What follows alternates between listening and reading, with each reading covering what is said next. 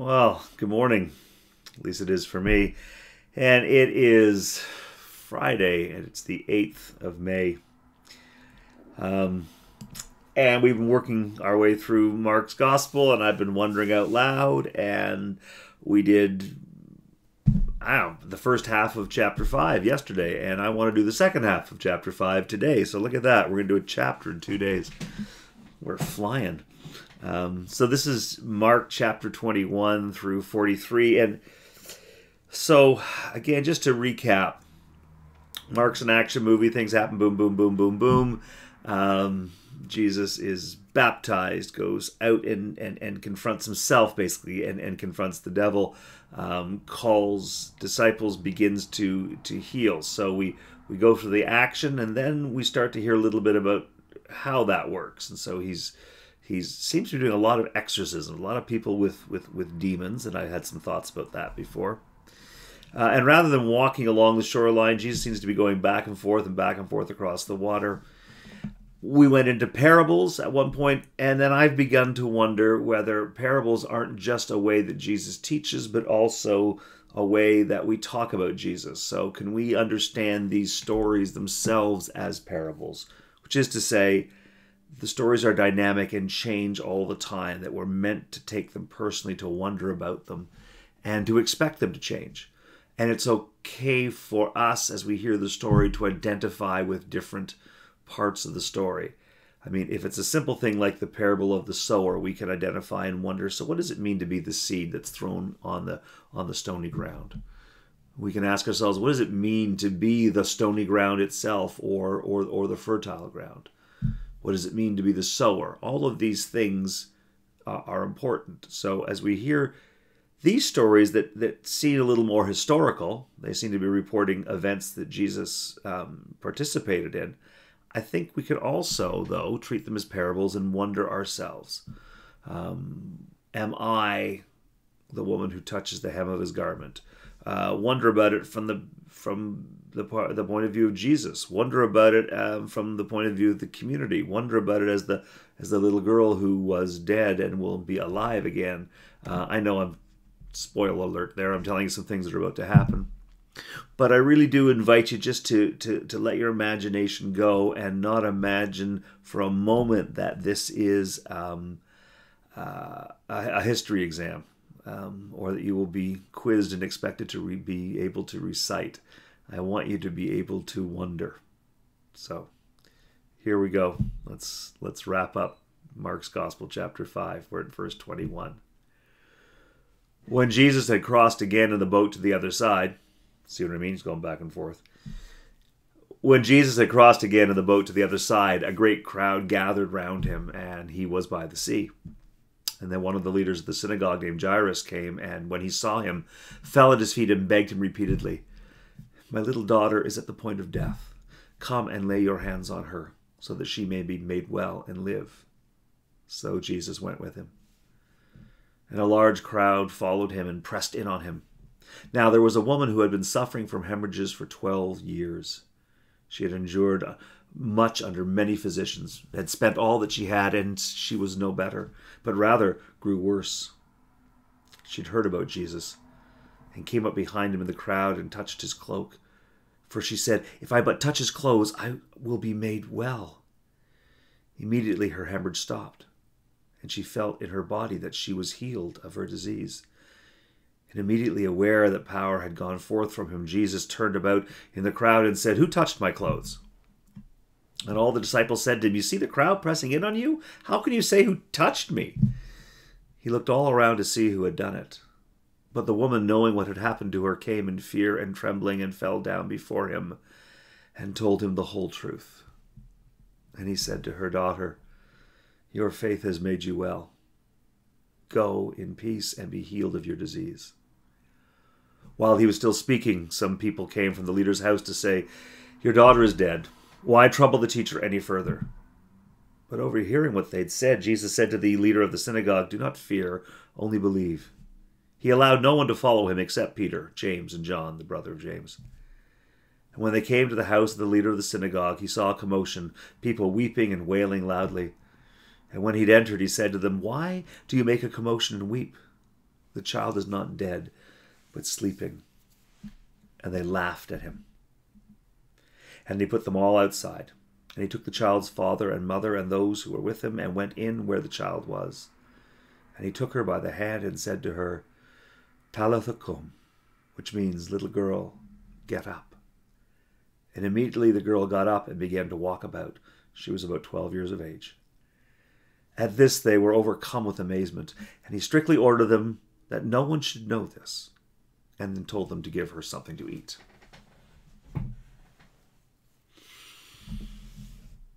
So, another couple of healings. One apparently by Jesus' actions, he means to do it, and the other as if the healing was taken from him. He gives his permission or his forgiveness after the fact, but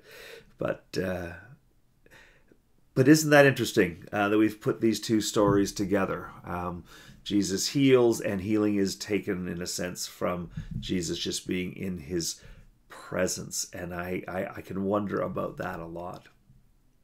I wonder also, both of these stories are about women. I note that the first woman that we meet, she has been hemorrhaging for 12 years, it says. So you have to understand that when Jesus said, "Who touched me?" And looked around at the crowd, and his disciples are going like, "Who can tell? It's busy here." "Yeah, but who touched me?" And she comes forward and tells him the truth and tells him the story. That was a scary, gutsy, brave, almost incredible thing that she did there. To begin with, women shouldn't touch men, not even familiar men in public, but certainly not strange men. You don't approach a rabbi, a leader, that way. But more than that, if you have been hemorrhaging for 12 years, if you have an issue of blood, you are unclean in community, and you shouldn't be touching anybody at all. You remember the parable of the Good Samaritan, and one of the reasons that the priest and the Levite pass by the body is if you touch someone who's bleeding, if you come in contact with blood, you are ritually impure, and you can't do your holy function for a period of time. So she actually says to Jesus, "Yeah, I did it." There were people who would have been stoned for doing that very thing. And so she risked her own life to tell the truth. I think there's something very powerful in that. But I also think it's important to recognize this woman had been bleeding for 12 years. This woman was ritually unclean. This woman was of no value in community. As far as the community was concerned, she was worthless.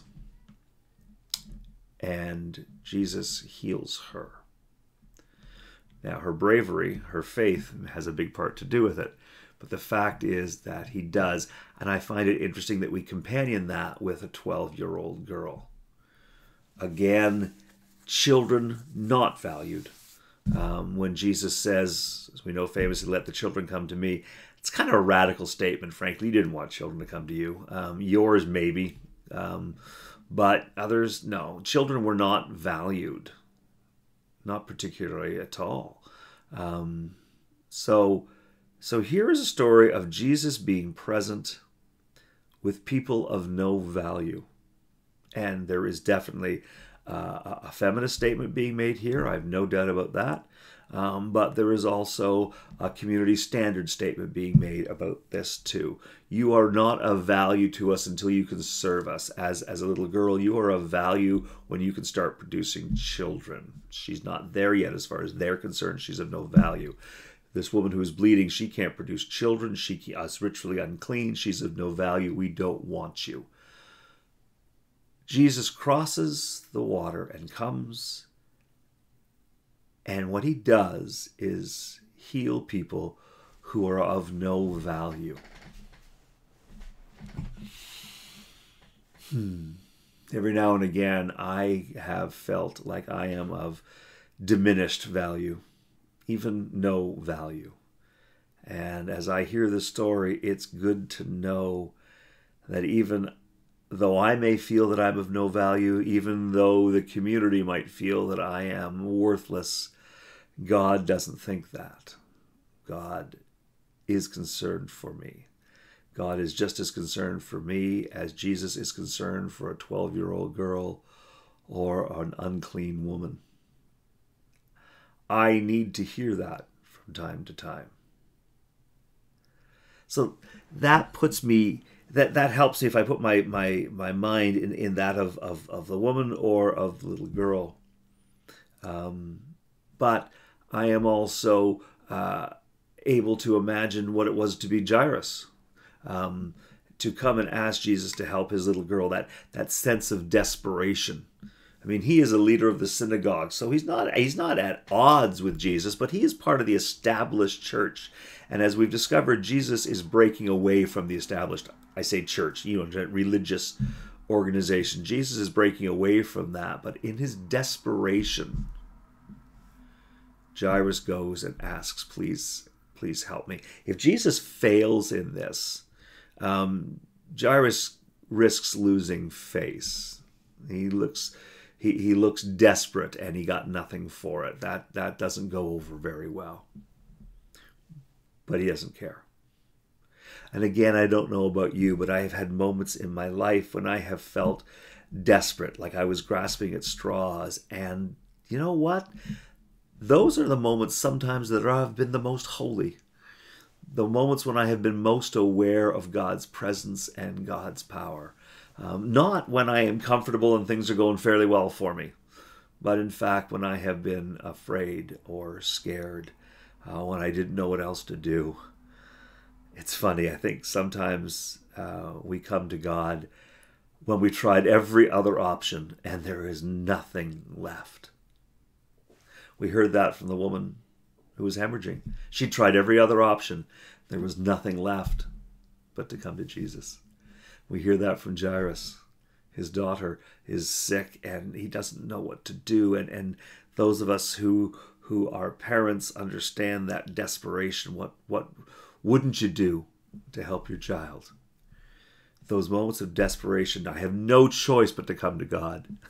I tell you, if you come to me for help and I'm your last choice, there's a part of me that goes, oh, yeah, fine. So you don't think of me first. You don't even think of me 10th. You're coming to me because you have nowhere else to go.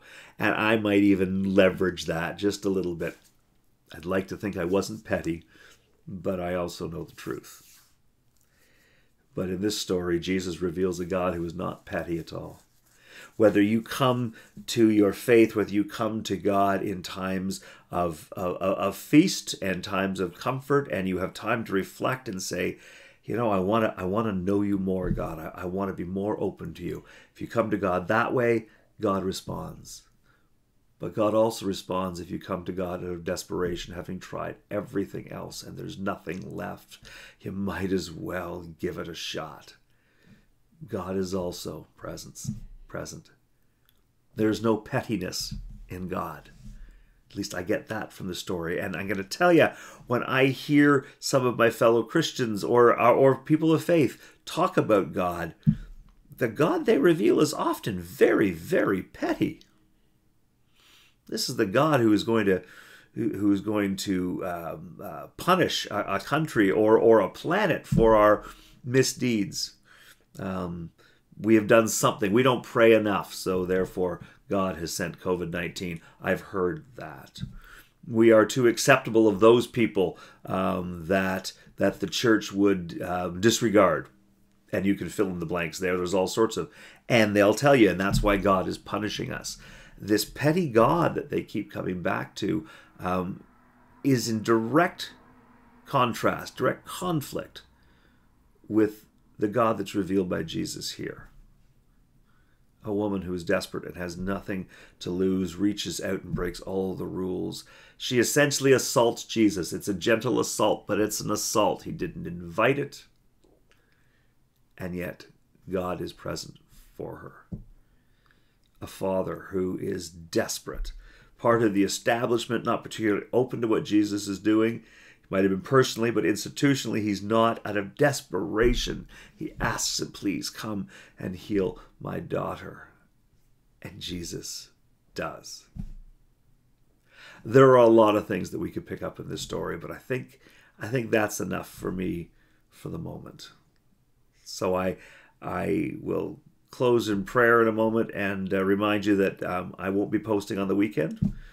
So have a terrific weekend, and we'll connect again on Monday. Let us pray.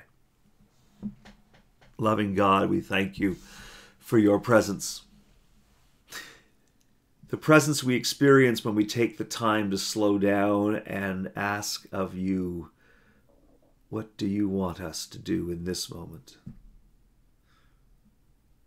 The presence we discover when we look deep within, when we read Scripture and wonder. But God, we also thank you for your presence in those times of desperation when we seem to be flailing about emotionally, physically, however it may be, and we come to you as a last resort, and you still respond in love. You help to make us whole. You emphasize our value. You recognize our worth, even when the community says we have no value, even when we ourselves deep inside feel worthless. You say, no, not so. Little girl, little boy, little one, get up.